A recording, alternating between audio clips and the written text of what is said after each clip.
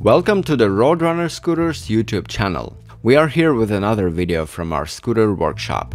Today we'll be showing you how to replace your electric scooter's battery. The whole process is not very complicated, so you should be able to get the hang of it. But if you're not so sure of your ability to handle it, you should consider getting professional help. Now let's get started. First, you'll need to remove your deck lid.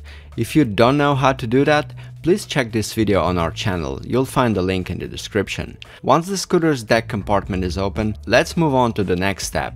It's highly recommended that you remember exactly how wires are connected to your old battery so that you can install your new battery without any issues. We also advise that you wear a pair of safety gloves before getting started. Now grab your battery from the back side and lift it up. There are several strips of the double-sided tape under the battery, so it might take a little bit of effort to do that. If you can't lift the battery with your hands, you can use an L-shaped wrench or hex key to pop out the battery. Next, disconnect two yellow battery connectors attached to the battery.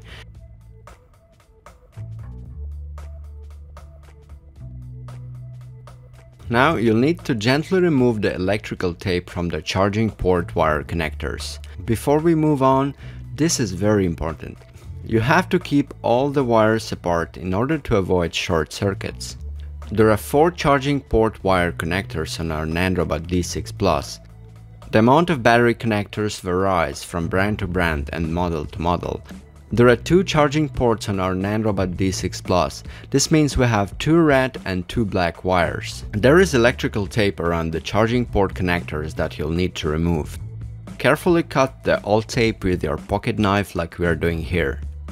Now disconnect all 4 charging port connectors. Please remember to keep them all apart in order to avoid short circuit.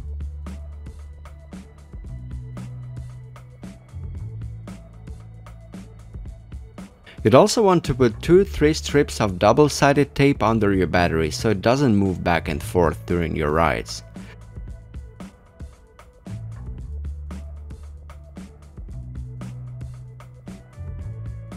Now take your new battery and reconnect all the wires. Remember to connect the wires exactly like they were connected to your old battery. Please still ensure that the exposed wires don't touch each other.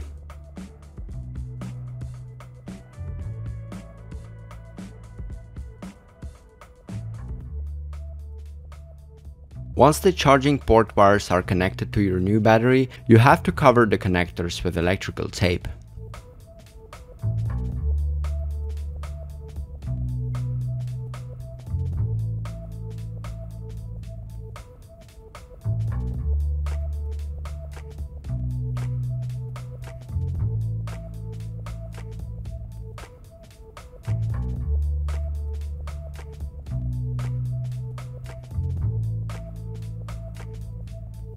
It's time to organize your wires and make everything look like it did before you remove the battery.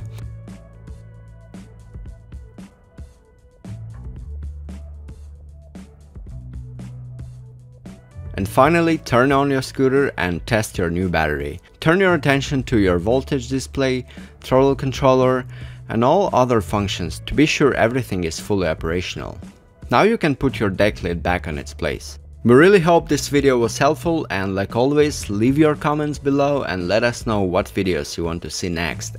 And subscribe to our channel for more tips and tricks from Roadrunner Scooters.